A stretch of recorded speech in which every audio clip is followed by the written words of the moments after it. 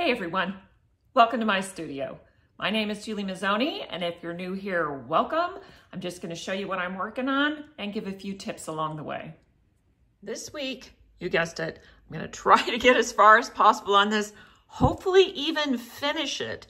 So this section right here, I have cut and dry laid it, so I will have to move it over, lay the thin set. So this will be the first part I do, and I need to finish the wing, and then I will get after the sky. So before I had done the wing and then the sky on one side and the wing and the sky on the other side, but it's actually much easier since I already have these colors of glass sitting out to just do all the wings and then all the sky. That's it.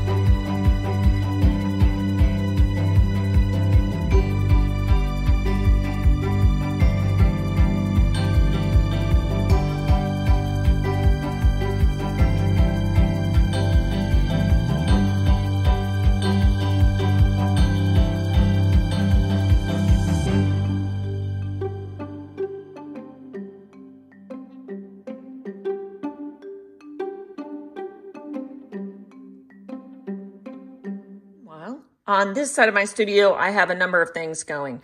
As you know, I made a little cross-stitch project last week. Here it is. I took some AR mesh, put thinset on it, let that set up, put another coat of thinset just to stiffen it up, and then use small T to make a little design. So what I didn't show you was that I had a 12-pack of these, so I've prepped a few more, and they're kind of all over the place, waiting for thinset and whatnot. This is some of the small T that I used in that other one. And also, I posted an image of a mosaic similar to this, only with red roses. I will pop that up. So while I have finished this one, my aunt likes red roses, so I'm going to make a new one with red roses. So I've gotten a couple ready. I think I'm going to put red roses on this one. And I have put the backgrounds on, but they're not grouted yet. As you can see, not grouted, not grouted. So I have to grout them, and then I'll put the vase on, and then I'll put the flowers on. So these are going to have roses in them. This one's going to be for my aunt. I picked more neutral colors for her. And this one, I think I'm going to have red roses on that, and I don't know what color on this, maybe white.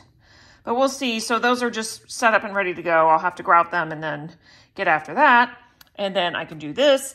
But I've also got one more thing going on, and that is I was thinking I wanted to make something for outside. So I used AR mesh.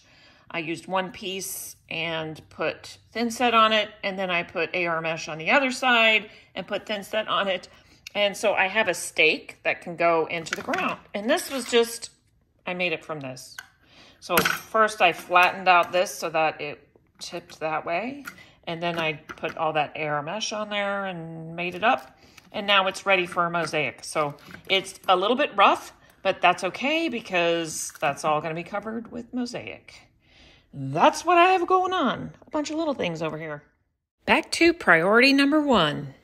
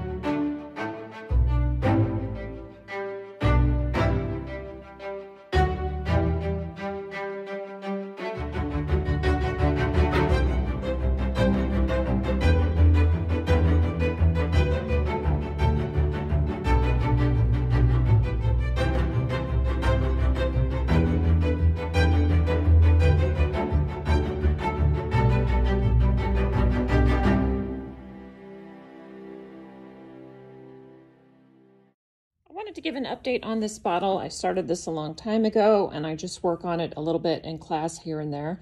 But it was getting to the point where there was just so much going on. I wanted a lot of color and it had a lot of color, but it was just so getting very chaotic. So I decided to emphasize red on the flowers. So I'm going to up my red game and put a lot of red. And then it needs a place for your eye to rest. And that is what this cream color is. It's iridized, but it's not so busy. So I will be using that also somewhere else on here. I'm not sure where. I think this little band here is going to have the same color as this bottom band. It's going to be red flowers with green and the ivory, but I'm also going to use the ivory somewhere else in here. And each section I'm going to try to put some red glass just to make it a little bit more cohesive. So that's the update. When I get a little bit further, I will give another update. That's it. All right, so I'm gonna grout these real quick. This one I'm gonna grout with chocolate brown sanded grout, and this one with DeLorean gray sanded grout. So as soon as these are done slaking, I will grout them.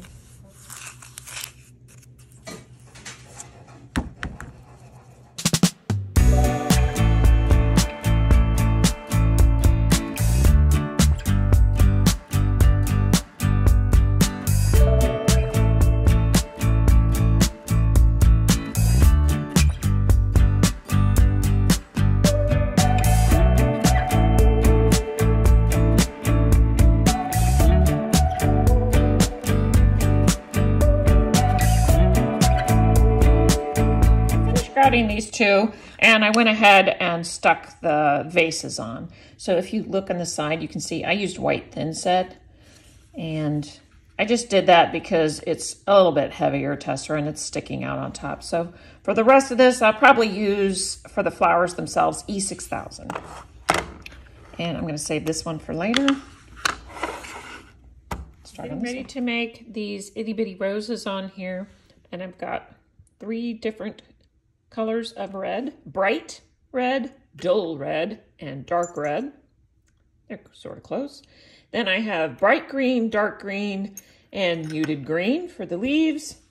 I have jewelry and bead E6000 with a special tip on there. Some very sharp tweezers, nippers. I have some little white beads that I've been thinking of adding white beads to these bouquets. I don't know if I will or not, but because I'm not sure if I'll have room. But I think it would really make it extra pretty. And then I have a special little piece of millefiori that is a butterfly. Here, that's kind of hard to see. Maybe you can see it on there. So I might add that up here, kind of off, not on the bouquet, but in the air when I'm done, depending on the scale of it. If it looks too small, I will not. That's it. Let me get after it.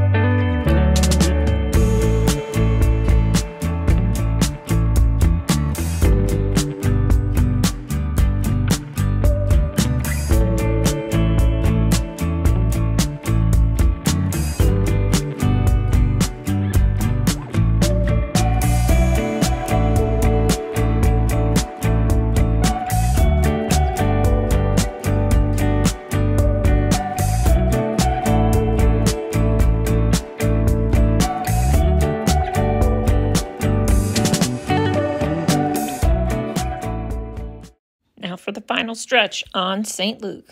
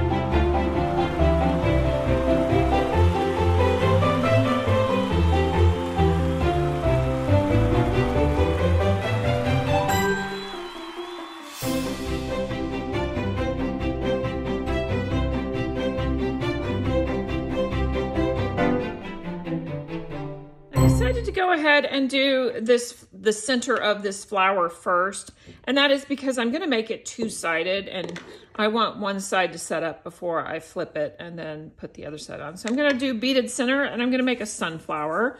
Now I realize here's sort of my inspiration, a seed packet for a dwarf sunspot sunflower, and these petals are much smaller than the petals that I made, because when I made this I wasn't looking at this, but I'm going to do the centers sort of in this color palette, and that's where the inspiration is coming from. So it's going to be greenish and then orangish and maybe a little bit of brown. That's it. Use my scale to measure out equal parts A and B.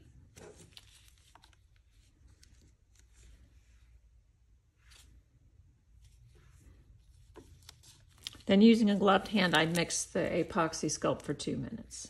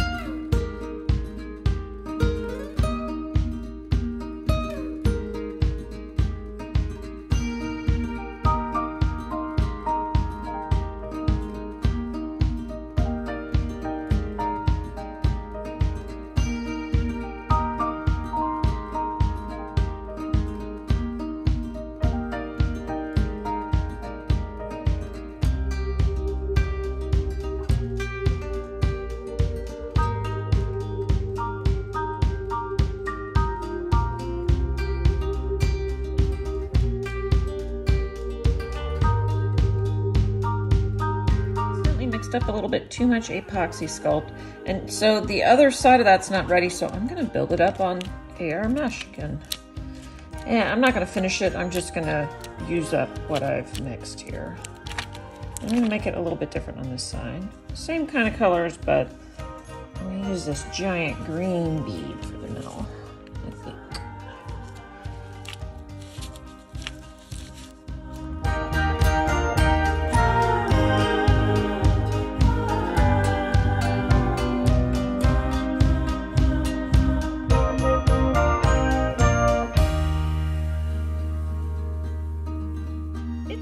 Day, and look how great this is. Came out great. I think I'm gonna have to finish this just because I want to get it on the back, and they're so sparkly, I can't wait. So I'm gonna do that right now.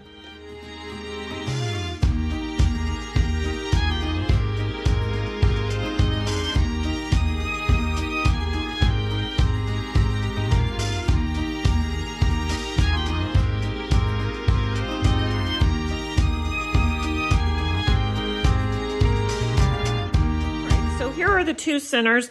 This one has to set up for a day or so before I can stick it on the back. And then I can do the petals when they're all good to go.